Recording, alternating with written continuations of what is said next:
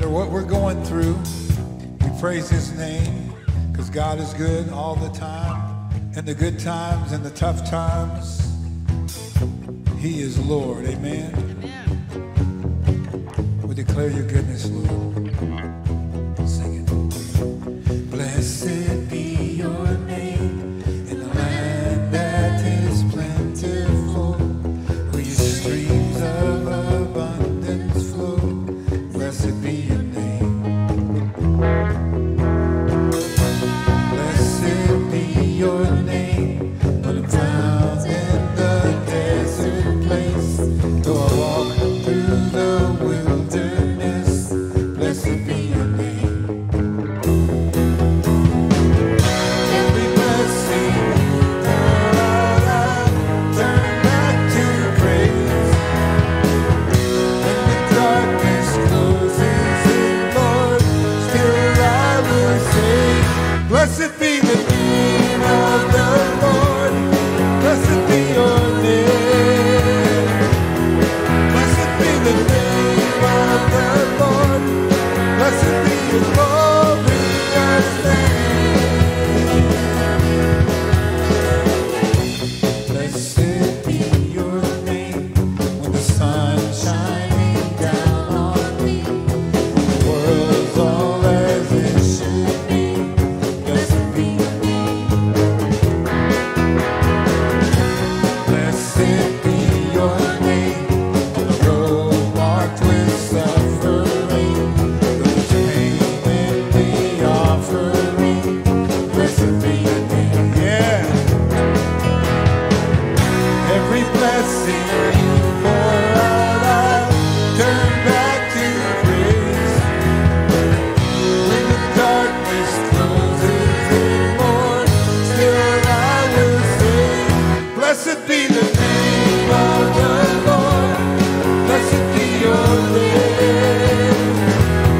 Blessed be the name of the Lord. Blessed be your glorious name. Blessed be your name. Blessed be the name of the Lord. Blessed be your name.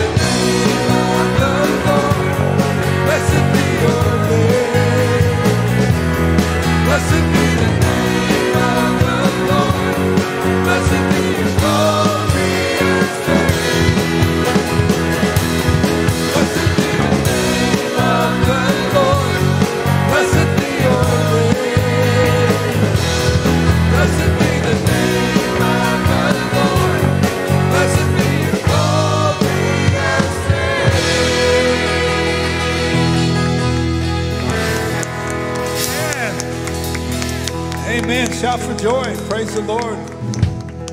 Worthy is his name. Hallelujah.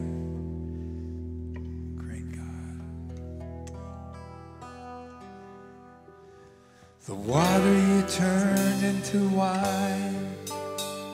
You opened the eyes of the blind. There's no one like you. None like you. Darkness you shine, and out of the ashes we rise. There's no one like you, none like you. Our God is greater, our God is stronger. God, you are higher than any other. Our God is healer, awesome in power. Greater. Our God is greater. Our God is stronger. God, you are higher than any other. Our God is healer, awesome in power. Our God, our God. Into the darkness you shine, and out of the ashes we rise. There's no one.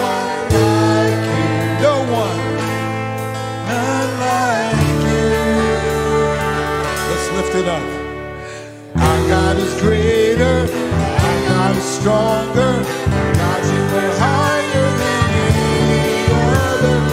Our God is healer, awesome in power.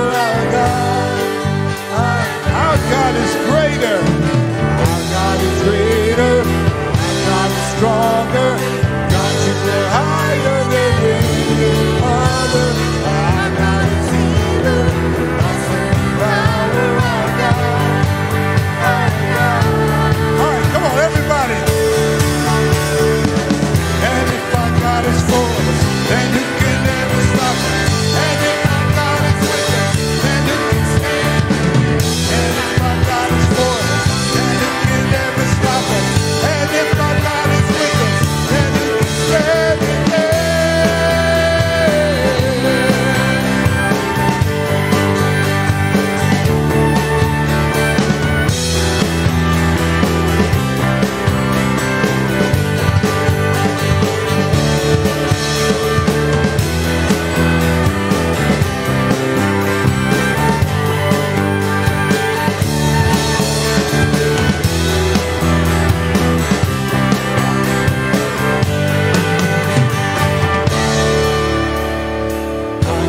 Greater, our God is stronger.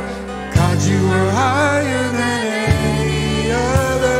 Our God is healer, awesome in power. Our God, our God. Clap your hands, all you people. Shout to God with a voice of triumph. Worthy are you, Lord. You are great and greatly to be praised, Lord. Praise you, Jesus. Hallelujah.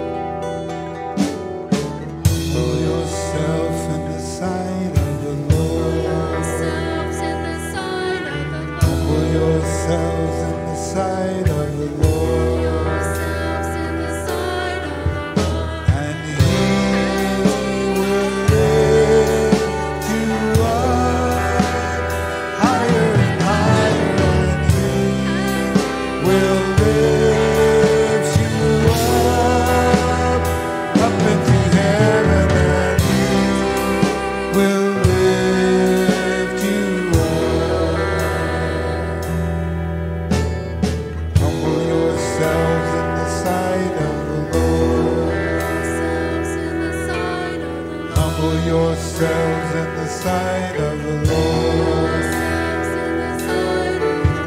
and He will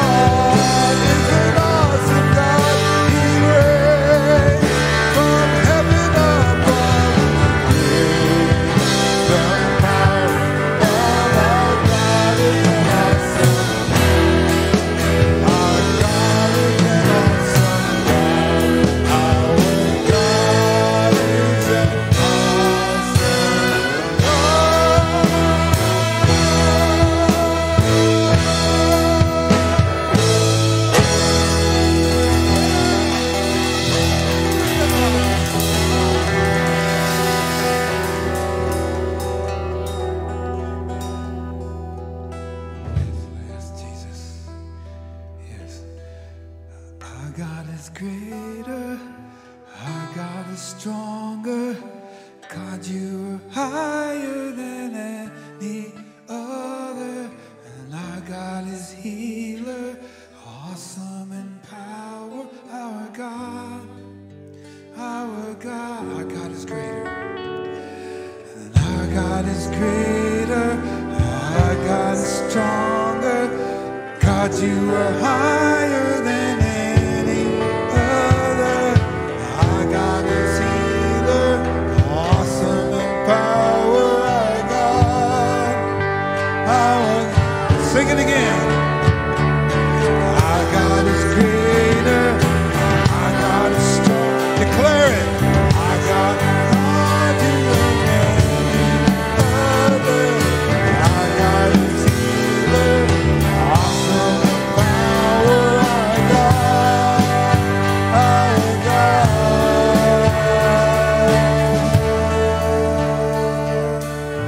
And if our God is for us, and who can ever stop us? And if our God is with us, then who can stand against? And if our God is for us, and who can ever stop us?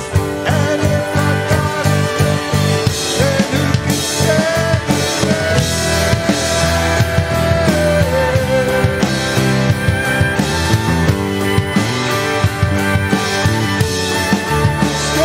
against.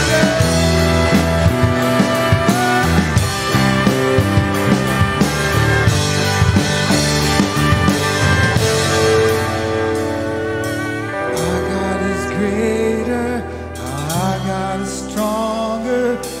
God, you are higher than any other.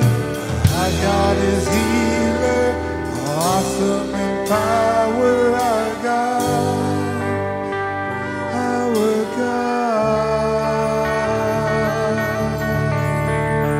God is greater. God is greater.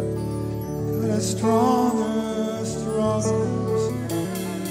Awesome in power and power. Yes, Lord Jesus. There's no one that can stand against you, Lord. And you're in us. Greater is he that's in us than he that's in this world. And you're the greater one, Lord. And you're on the inside, keeping us. Thank you, Jesus.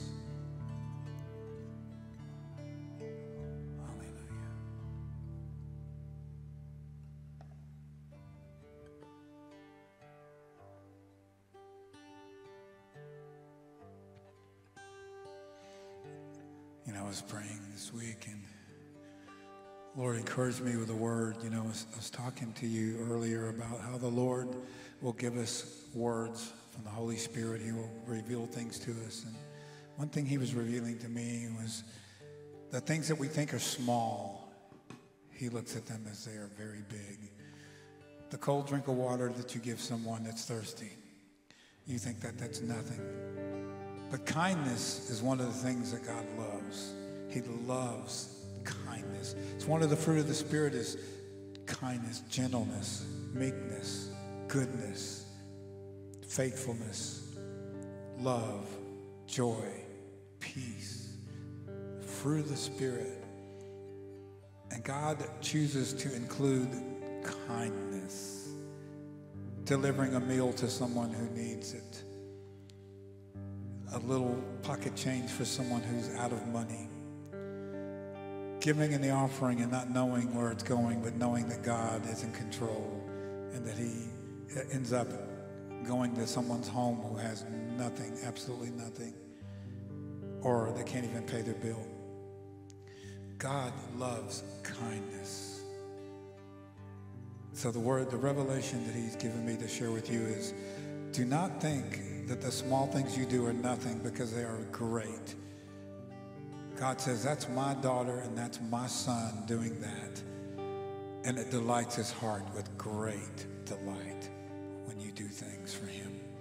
And you do it with a heart that's truly and wonderfully filled with his love. Hallelujah.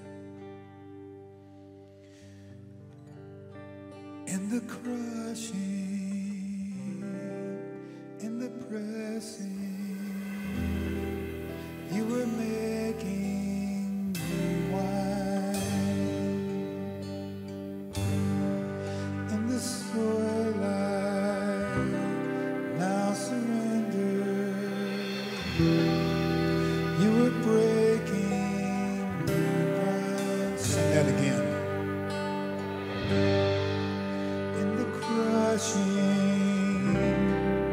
In the pressing,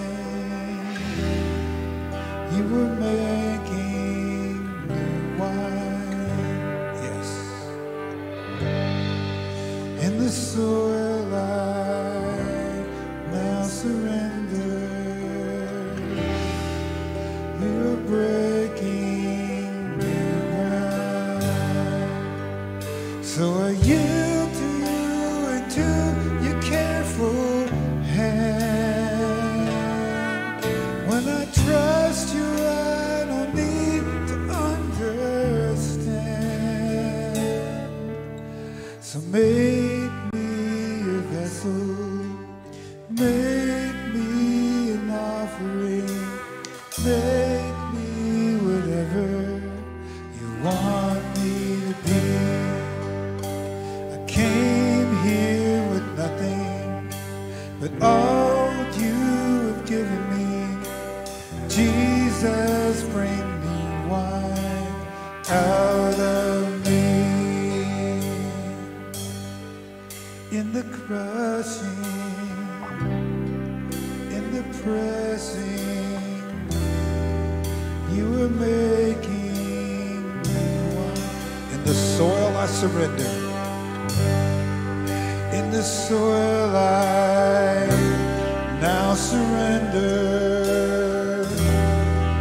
You were breaking new ground. 'Cause where there is new wine, there is new power, there is new freedom, and the kingdom is here. I lay down my old flames to carry your new fire today. I lay down my old flames. I lay down my old flames to carry your new fire today. Sing that again. Say, I lay down my old flames. I lay down my old flames to carry your new fire today. Yes. Yes, Jesus. Yes, Jesus. So make me a vessel. Make me an offering. Make me whatever you want me to be. I came here with nothing but all you have given me. Jesus, bring new wine out of me. Yes, Jesus, bring new wine out of me. Jesus, bring new wine out of me.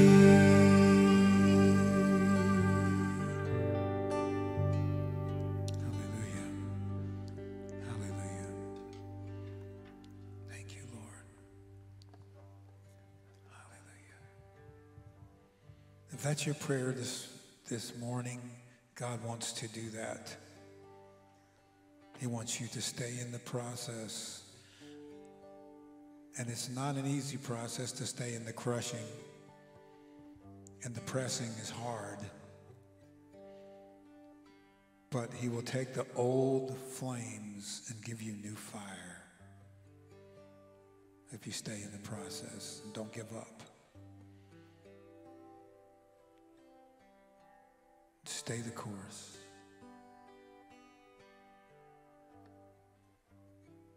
Amen. Amen. Praise you, Jesus. Thank you, Lord.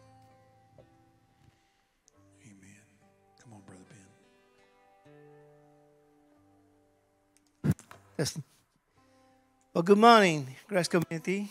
This is my second time ever since I've been in this church doing this.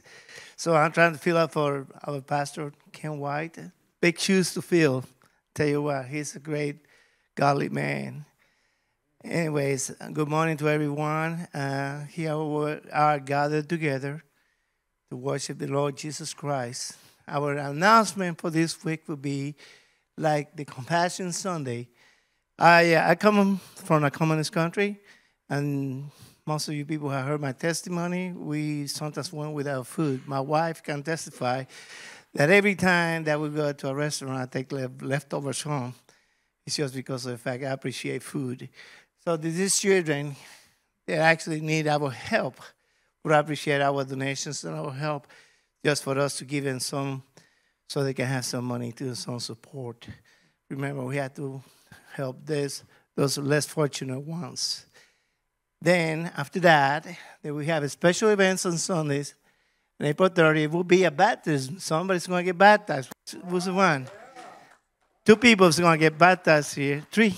We got 3. Whoa, the numbers keep going up. How about 4 now? Can I get a 4, please? A 4. Okay. All right. We have 4 people getting baptized, and we have 1 baby. Yeah, hopefully we have a bunch of babies. Okay, so bring all your babies in. So we're going to pray for them and dedicate them. All right, now the next thing will be, the fire starter is on first of every Monday. So first Monday, I'm sorry, from 6 p.m. to 7 p.m., led by Pastor Ben and Pastor Roseville. Share ideas, pray your needs, sing praises, hear short teachings, and ask questions. That's a good time for us to get together and fellowship. Okay, the next frame will be Wednesday. We got together. We have what Pastor Ken say, a family meal. That's one of the favorite times. He likes to eat. And who doesn't like to eat? We all like to eat anyways. Okay, there will be a family meal, and then from 6 to 7 we'll be like gathering together, fellowshipping, talking with each other, and then after 7 we'll have a little Bible class and prayers, okay? The nursery will be provided from 7 p.m. to 8 p.m. All right. Is that it? We have one more? That's it? Okay. I thank everybody for your attention. And also, I would like to bring up something that if you are available, like Saturday mornings, we have outreach ministry here. We had 3 people yesterday. We had a great time. We have also time. So if you have some time off on Saturday mornings, around 10:30 in the morning, we gather here, and then we go out to the community to spread the seeds, to bring more people to Christ. Okay. Now I'm going to leave you with Pastor Ben here for the feast of Sunday morning. Amen. Thank you. Do we not have that video for Compassion? Supposed to be one this morning. I'll take a moment and watch this video. This is in promotion of next Sunday's Compassion Sunday.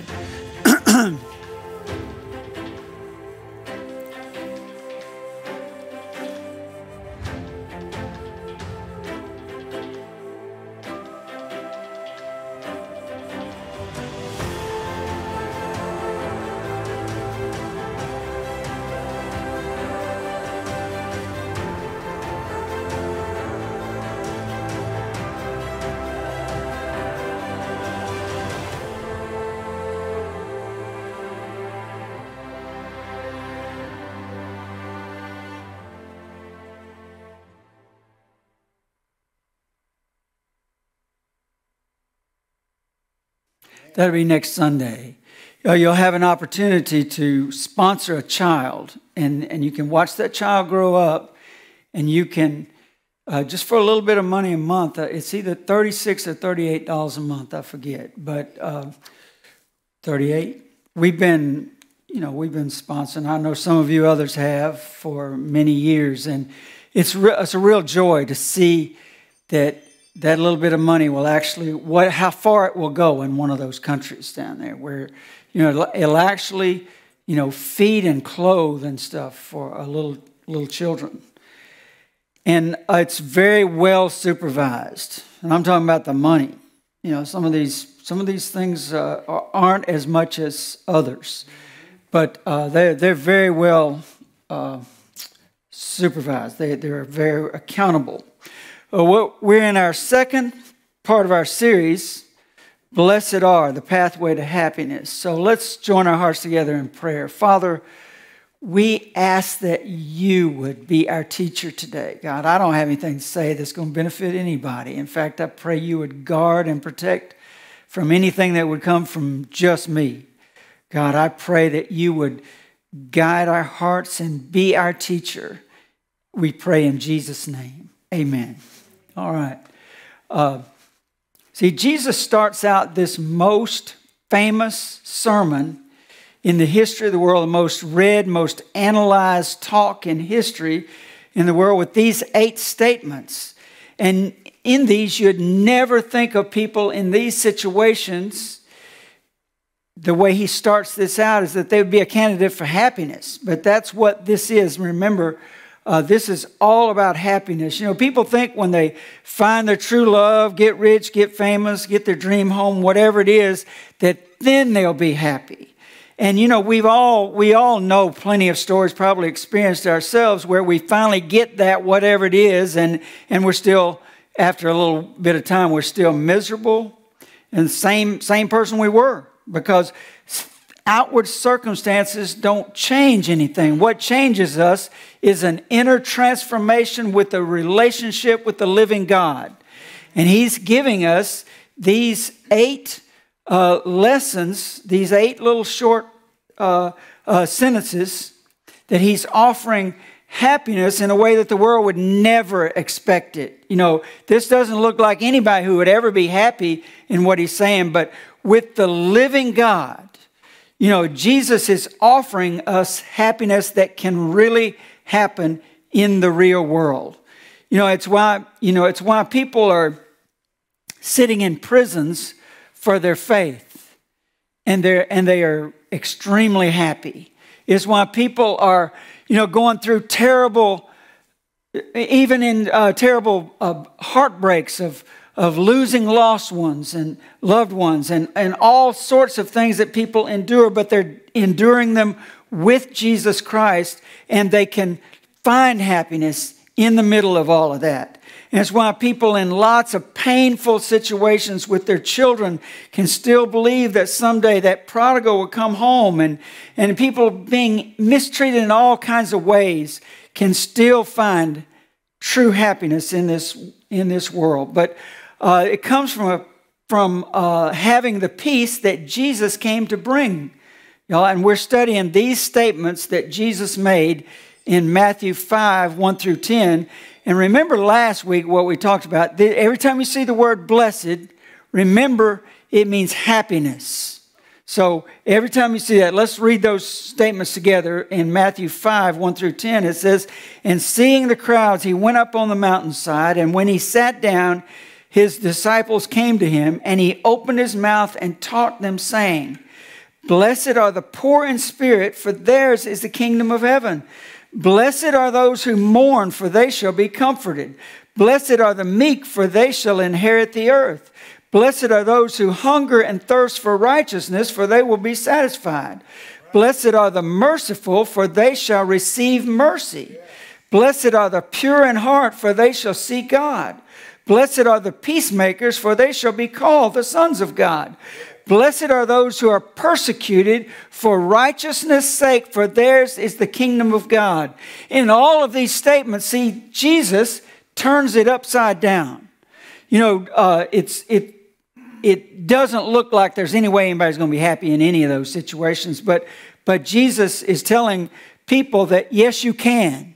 And he's talking to people who are hurting and lowly and downtrodden in the world that they were in. And they've all come to him, and thousands of people have gathered to him because they've heard of this man who spoke like nobody else has ever spoken. He's one who had the words of life, And so that these people have gathered to him who are hurting, and he's speaking to them with compassion. He's saying, I know you're going through all of this stuff. I know every one of you are hurting like this, but I can promise you there's happiness in the middle of it if you'll just trust me. Just trust me. And it does. It works. So the one we're focusing on today is Matthew 5:4. He said, blessed are those who mourn, for they shall be comforted. You know, that just doesn't make any sense. But I want to talk to you about trading a season of sadness for eternal happiness. Eternal happiness, y'all, starts in the here and now. When you get eternal life, it starts right now. And that's the glorious thing about it. We're not waiting on something till we die. Eternal life in the kingdom of God, in the person of God, invades our world. And he comes right into our life, and he takes up residence in us and brings this about in us. If we'll just hang with him in it. You know, but the best that a person can hope for in this world, when they're going through one of these deep, dark situations, you know, all they're doing is hoping they can just get through it and get past it. And, you know, we would all be doing that for sure. But see, we can find him in the middle of it and find a peace that passes all understanding and a level of a relationship with him that you just can't know any other way. That's just the way it comes. Andre Crouch, a great Christian singer from another generation, he's about the pioneer of modern gospel music, really. He says, if I never had a problem, I wouldn't know that God could solve them. That's not Vince Sanders up there. That's Andre Crouch. Anyway, I shouldn't have said that. He's not even here. Y'all don't tell him I said that. Anyway. Back to Matthew 5:4. Let's get back to the Bible. All right, he says, blessed are those who mourn. Now I said, and how can you say that? That seems totally contradictory. It just seems like those two don't go together. But see, Jesus is saying that it does work. You know, and just a little disclaimer. Yes, God blesses us when we're in tough situations, for sure. And He wants us to go through a little seasons of that from time to time. But God is all about laughter and joy and happiness. Jesus told some pretty good jokes in there in Scripture, believe it or not. Proverbs 17:22 says, a cheerful heart is good medicine, but a broken spirit saps a person's strength. See, God doesn't want us to go around, you know, with a broken spirit in a deep state of depression. You know, that's not the goal, but He wants to use those times and to prepare us for things that are coming later. You know, the pathway to, let's think about going to the beach. You know, the pathway to happiness has to go through some sad times sometimes. But, you know, you get the beach, it's all beautiful, and you're enjoying God's beautiful creation, and it's just a time of like a little oasis. But, you know, when you drive down to Florida, you got to go through some places like this down in Mississippi, you know, in Alabama. You know, there's some places like that you don't want to hang around there too long. But you got to go through there to get to that. And that's what He's telling us today. And that's what He wants to get through us. Look, Ecclesiastes 7:3 says, sorrow is better than laughter for a season. For by sadness of faith, the heart is made glad. See, a season of sorrow is good for us. When God takes us through a sad time and He prepares us for a blessing that's coming later. Y'all, you can't see the blessing. You don't know what He's got in store. Don't stop right there and think the world has stopped. It hasn't. He can see the other side of that. We can't. So it's good for us. It's good for us sometimes because of what He's doing. And y'all, and He's always preparing us for eternity. That's always there. But you know, there are some people who refuse to mourn. They just will not do it. And they think that somehow life has, they're entitled to be happy all the time. And they will not accept a season where God wants to teach them something. You know, and they just refuse. And sometimes they turn to drugs and alcohol and sex or whatever to try to mask that pain or to try to escape it in some way. And because they refuse to that, look at this situation in Luke 8:52 and 53. See, Jesus shows up to bring good news, even that in the middle of the loss of a precious loved one, He can bring hope in the darkest situations. But it says they laughed at Him. They just refused. And see, by this time, y'all, His public ministry was so well known, He couldn't go anywhere without thousands of people showing up. And when they did, He almost always healed every one of them and taught them and things. And so, and you can see on the way to this story right here, He can't even get there hardly because of the crowds and everything around Him and all the time. And by this time, see, they should have known that let's just stop and listen to Him. Let's hear what He has to say before we start laughing at Him.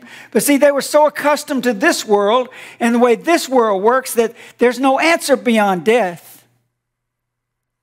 But Jesus was telling them, He said, stop the weeping. She isn't even dead. She's only asleep. And of course, they laughed at Him because they knew she had already died. See, Jesus was speaking symbolically and euphemistically and all of that. He was just telling them, hey, she's not really dead. You know, Jesus said about His followers, He said, we'll never die.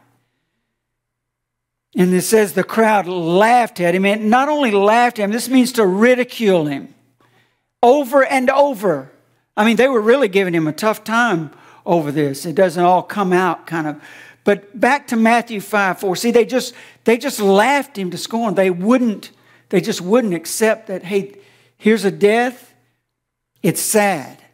You know, but let's listen to what Jesus has to say through it. And then back to Matthew 5:4. It says, blessed are those who mourn, yes, for they shall be comforted. Now, when it says they will be comforted, it uses a word for comfort. It's a special kind of comfort. This is a comfort that only God can promise. Nobody else can give this. It's actually the word that Jesus used to describe the coming of the Holy Spirit. See, when God invades our situation, when God is there with us, alongside of us, when God has come into our world, and He comes in with us, when He says they'll be comforted. He'll be the person who comes alongside of you, the one who's going to keep encouraging you, the one who's going to keep you going right in the middle of all of it. And He's saying that, He said He's going to be He's going to be with you. So let's look at how God turns a season of sorrow into eternal happiness. And number one, it's different from the world's sorrow. See, the world's sorrow comes from a place of hopelessness. See, God hasn't promised to work everything for good for them. See, with us, He's promised everything that comes into our life, He's going to take it and work it and bring it together for good for us. They don't have that promise. That's only for the people who love God and are called according to His purpose. And He does that. But the best they can do is just hope things will get better. But let's look at the outcome of sorrow. Now, Paul is writing this letter in 2 Corinthians 7. And he's writing to this church in a very immoral situation. And they don't even want to do anything about it. This church has so compromised itself and their witness with a terrible immorality that's going on within them that it's hurting a lot of people. And here's the deal. They weren't even sorry for their sin. And so they're living with this. And Paul tells them, in fact, y'all even think you're cool for this. You think you're cool because you accept the same kind of sin the world accepts. He says you don't even get it. And so Paul had to be really sharp with them. He had to be tough with them in this letter. And see, just quickly, a little time out there. Now, God and His family of people, He wants us to accept anybody who walks in these doors and anybody we run into outside of these doors, and to love them and be patient with them no matter what they're going through and no matter what they've got going on in their life, y'all. He wants us to love them, but that's way different than being pleased with them and being pleased. Well, see, you can love somebody without being pleased with what they do. But see, they were actually proud of how tolerant they were and how there's no difference in them. We're cool too, we will accept that too. We're just like the people out in the world. So the Apostle Paul really had to get on their case about it. Let's just read it. He says in 2 Corinthians 7, 8 through 10, he says, "For even if I made you grieve with my letter, I do not regret it, though I did regret it. For I see that letter grieved you, though only for a little while. As it is, I rejoice not because you were grieved, but because you were grieved into repenting. For you felt a godly grief, so that you suffered no loss through us. For godly grief produces a repentance that leads to salvation without regret, whereas worldly grief just produces death." Remember the difference, y'all. Now, I don't care what people are struggling with, here among us. God loves you. God is for you. I don't care what you're going through. But the difference, see, is struggling with it, trying to get it right. See, these people weren't struggling with it at all. They were proud of it and happy with it. Does it remind you of where we are in our world? But look, he says, even if I made you grieve with my letter, I don't regret it. See, because Paul could see the outcome of coming down on them. He didn't regret hurting their feelings just a little bit. He says, because he said he knew it was going to get a lot better for him. He said, I rejoice, not because you were grieved, but because you were grieved into repenting. See, when a church gets anything close, when a church gets any, my thing is messing up on me. When a church gets where they're just anything good with everything, when a church starts tolerating everything, and I'm talking about tolerating the world and what the world celebrates and rejoices. When the church gets like that, God is no longer around. God doesn't come and inhabit the praises of people who are living like that and who are celebrating that. And we've got churches here in the United States of America who were once strong, respected church and respected for their witness for Christ, to live for Him and living different from the world. And now they've so compromised that they're ordaining even like practicing homosexuals and people who are practicing it, and they're putting them in the pulpits and celebrating gay marriage and everything else. Y'all, God loves homosexuals now. But that sin is an abomination to Him. You know why? Because it hurts people. Look at Jeremiah 6:15. It says, and Jeremiah is writing to the people when they're very corrupt. I mean, very corrupt. It says, and are they now ashamed of their disgusting actions? Let me just tell you how corrupt they were. They were about as corrupt as America is. That's how corrupt they were. That's about what we're about where they were.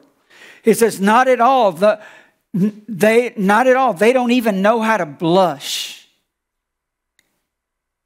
That's sobering. Therefore, they will lie among the slaughtered, and they will be brought down when I punish them, says the Lord. See, they don't even know how to blush anymore.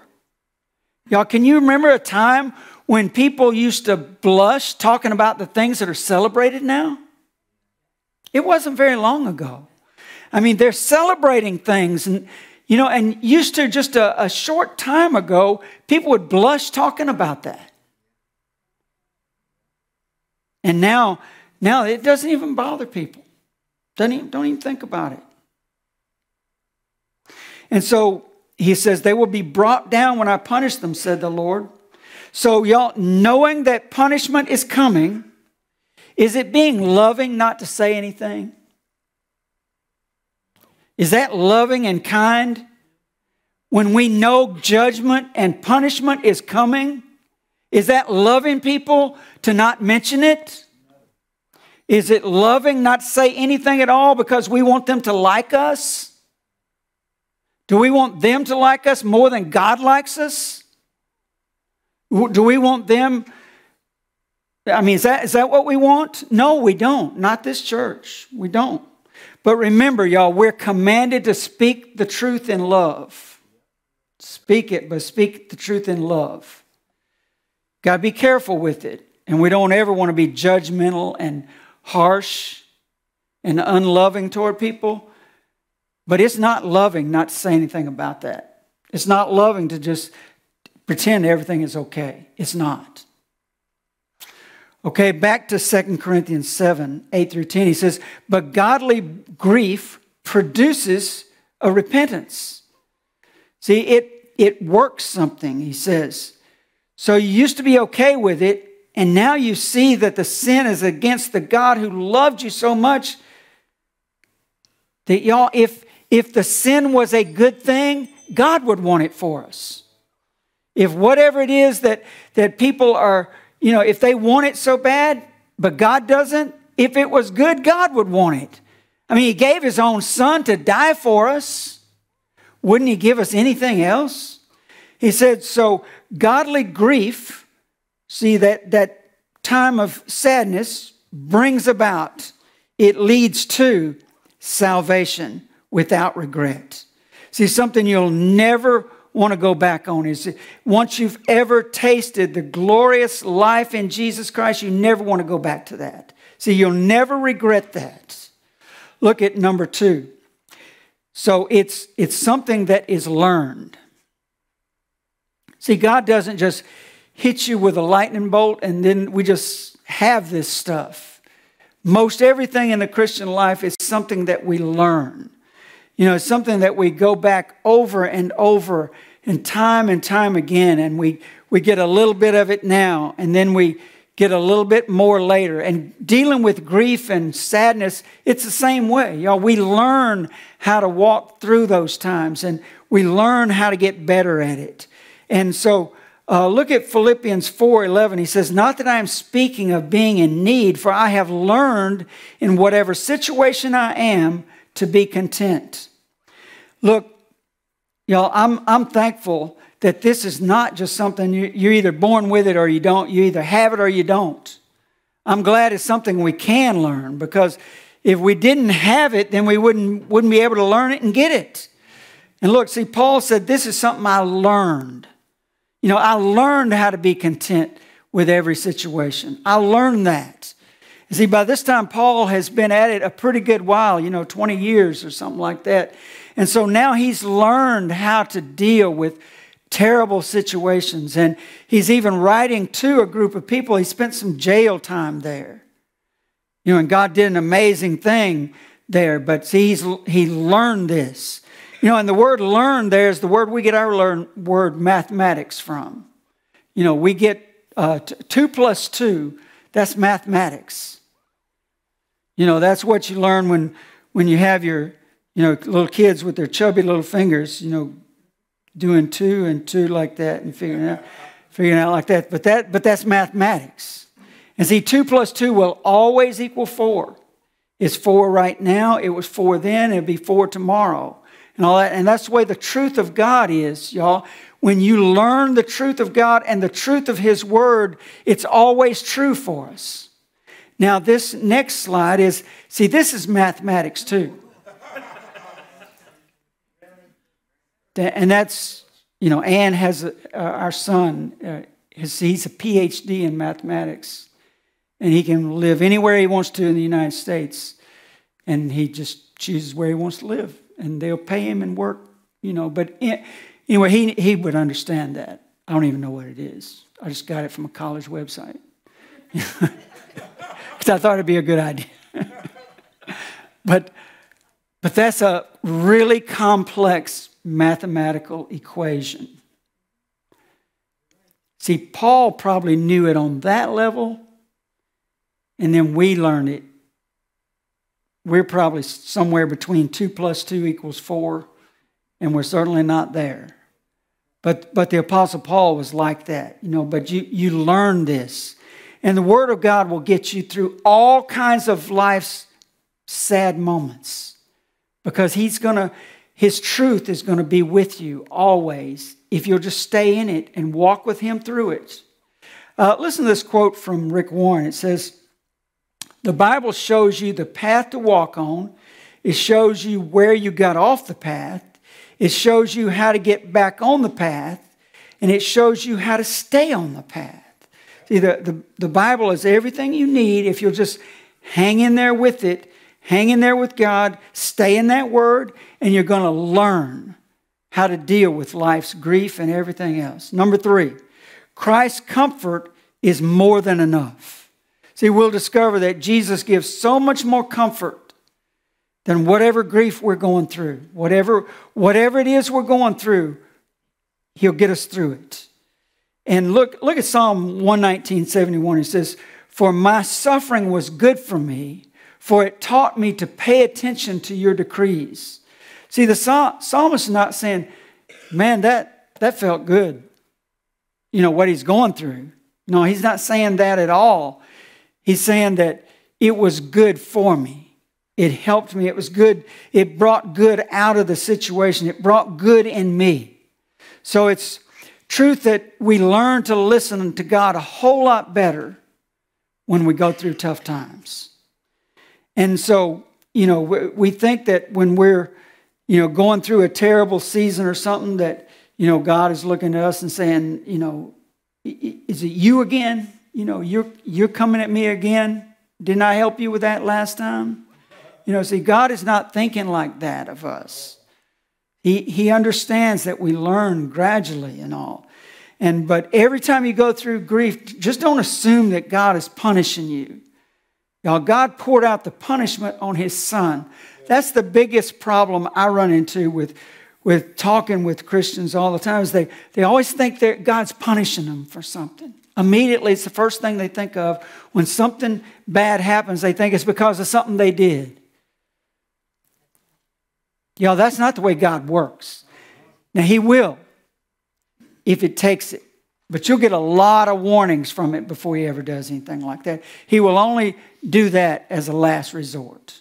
Look at Hebrews 4:15. He says, "For this high priest of ours understands our weaknesses, for He was faced all of the same testings we do, yet He did with not sin," in the middle of it. See, He's been through all of it. No one mourned more in this life than Jesus. The Bible calls Him a man of sorrows. He was in this world, and He saw the hurt and the wounds and everything that people were going through. That's why He came, to do something about it. And He understands it. And He wept from time to time over things that He knew He was going to fix. It brought sadness to Him and all. But see, he understands what we're going through. So look at 2 Corinthians 1:5. He says how the Word of God just keeps on, getting us through these things. He says, "For just as the sufferings of Christ overflow to us, thus through Christ our comfort overflows also." So he's saying when God's given you 10 gallons of suffering to go through, and when He allows that hurt to come into your life, He's going to give you more than 10 gallons of the comfort of God. It's written that if you got this much sadness, you got this much grief, God's going to give you this much more comfort in Christ. But it's available to Him, through Him to us. Sometimes, y'all, it just hurts to follow Jesus. Jesus said it was going to be like that. He said, in this world, you're going to have tribulation. In other words, you're going to have distressful times. It's coming. And that brand of Christianity that everything's going to be gloriously wonderful all the time, that's not biblical Christianity. Right. That's heaven when you die. Yeah. Heaven came to invade this world, and He's going to take you out of it later. But you shouldn't be in too big a hurry to leave this one. Because, anyway. But y'all, He's there for us, and He's going to be everything we need, and He's going to be more than what we need for the people who turn to Him. So I'm inviting you today, to just turn to Him right now. Whatever it is you're going through, whatever it is, let's just bow our heads and turn to Him right now. Lord Jesus, we thank You. We praise You. We worship You, dear God. Thank You for Your kindness. And Lord, thank You that You are enough. And thank You that Your truth is enough. And Lord, thank You that Your standards stay the same. That if something is harmful for us, You tell us. And You tell us because You love us. And dear great God, thank You, Father, for being there. And thank You that You're always going to be there. Father, I pray if there's anybody here today who has never really committed themselves to You, or anybody who wants to recommit themselves to You, to rededicate their life. And Father, we thank You for this opportunity that we have right now. Father, we pray that there's somebody listening, or somebody will listen, that will just turn to You and say, Lord Jesus, I believe that You died on the cross for me. I ask You to come into my life and save me.